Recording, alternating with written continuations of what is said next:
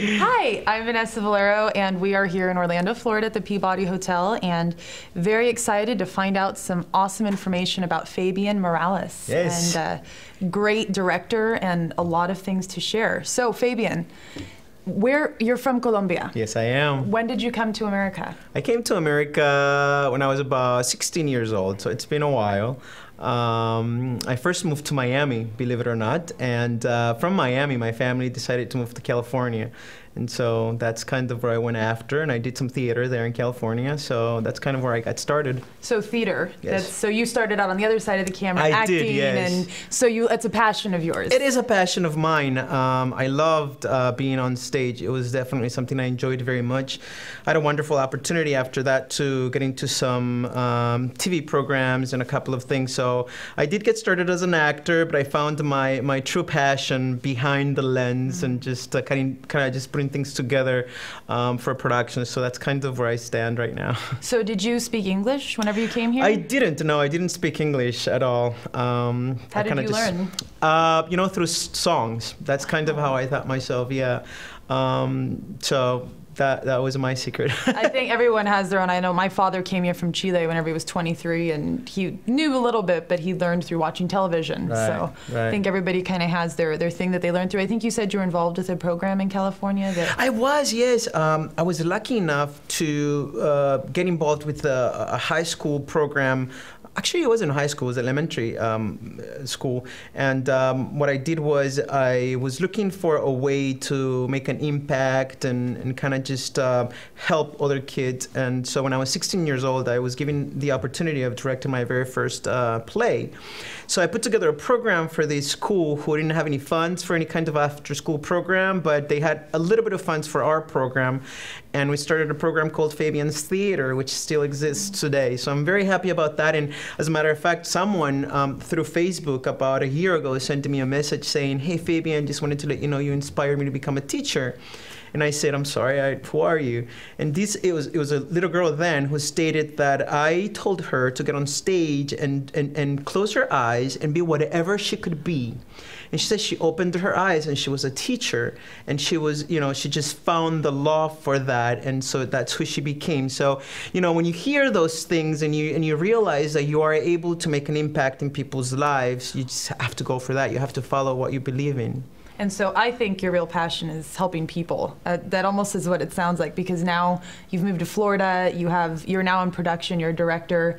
I know you're working on a lot of films. You have a film coming out on June in theaters. I do. I just got to see the cut of it, and it was great. And it's Take Me Home. Tell me about that, and how did that come about? Well, Take Me Home is a documentary that features the voices of those who, through whatever circumstance, ended up on the street.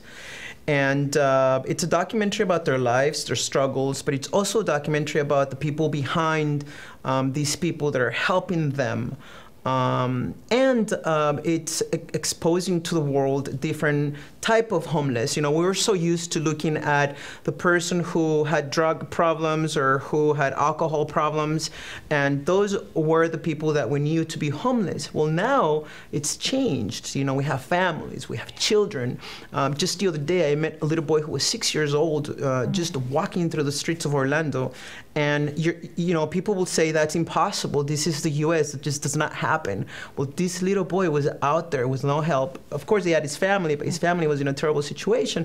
So this documentary talks about those lives, talks about those people that just don't have a way of speaking out.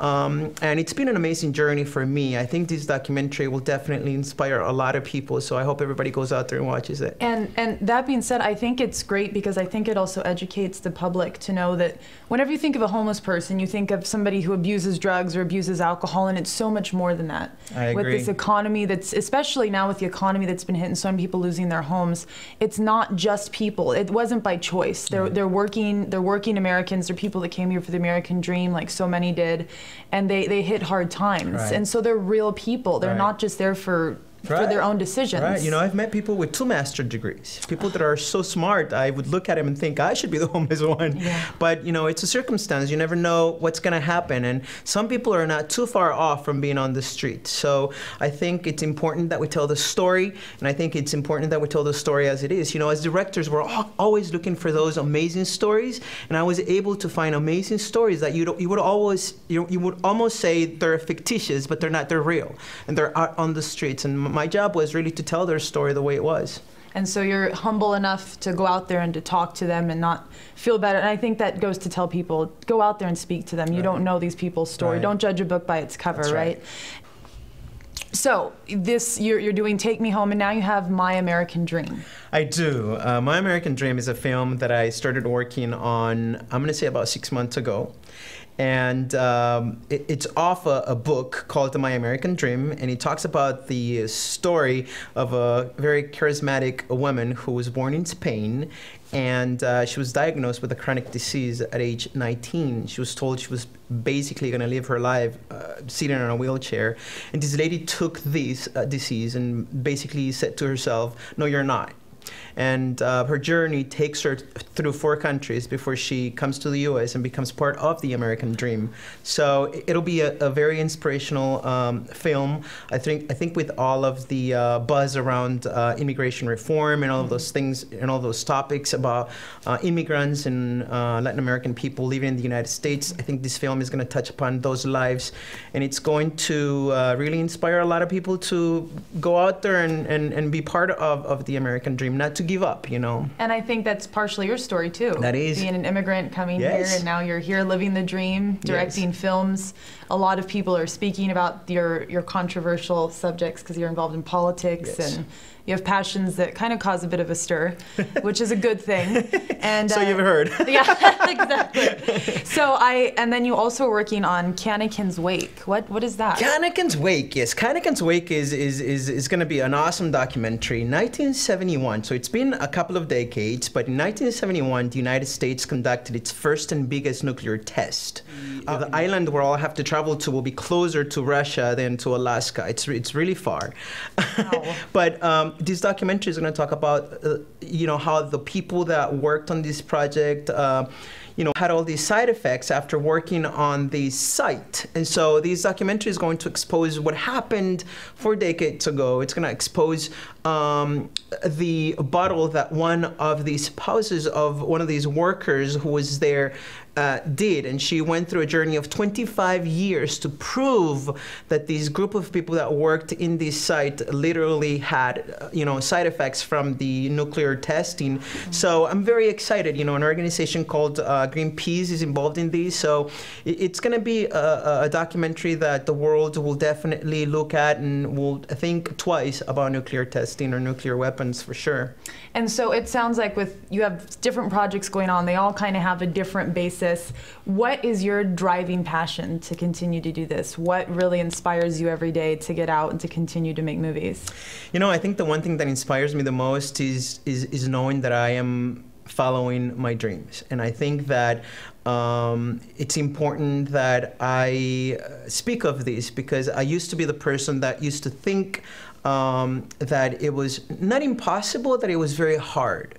And at a certain point in my life, I listened to that little voice, and that's why I took a break. But now that I came back, I feel that my determination and my own inspiration in my life, when I look back and I see what I've been able to accomplish, is really what keeps me going every day.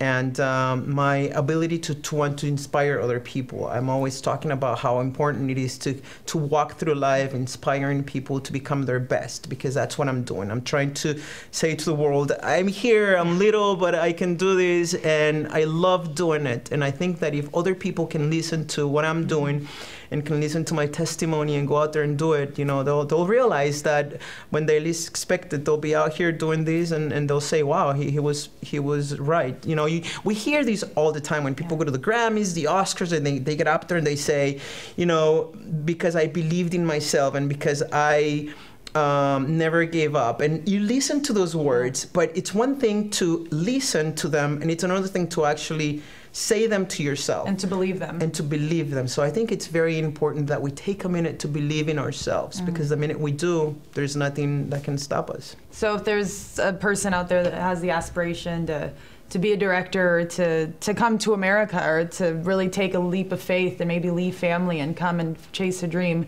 what would be your word of encouragement to them? I would tell them to think of themselves as being unstoppable, because when you think that, you have no limits, and you put no limits in yourself. And I think it's so important that we just come to that realization and that we make it happen.